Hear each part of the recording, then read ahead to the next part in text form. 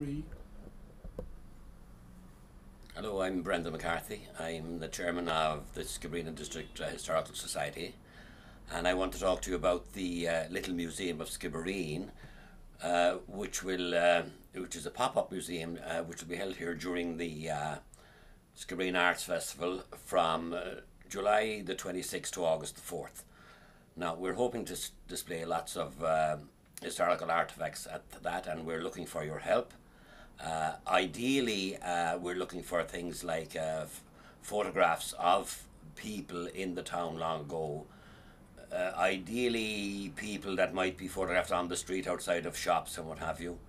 We're also looking for posters, like for dances, for railway posters, railway tickets, anything of historical interest. We have been promised a bag belonging to Dr. O'Donovan, who was a famous doctor here during the time of the famine, and his bag is still there with the medicines inside. We're hoping to get that from a man in the north of Ireland. So anything you can provide, we will be delighted to have it. Your items will be logged and recorded, and of course returned to you at the end of the week. And there are 2 days fixed now for where you can drop in your stuff. It's on the 13th and the 20th of July.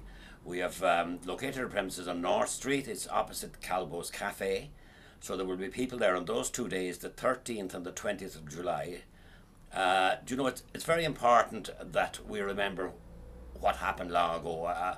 It's alarming that we're now hearing talk of maybe doing away with history in the secondary schools. It's a frightening prospect. We cannot go forward without knowing where we came from.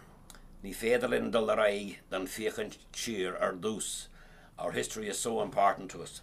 So we'd be delighted if you would be able to contribute any historical artefacts to our museum during the Arts Festival, and if you can't, I hope you will visit the museum anyway.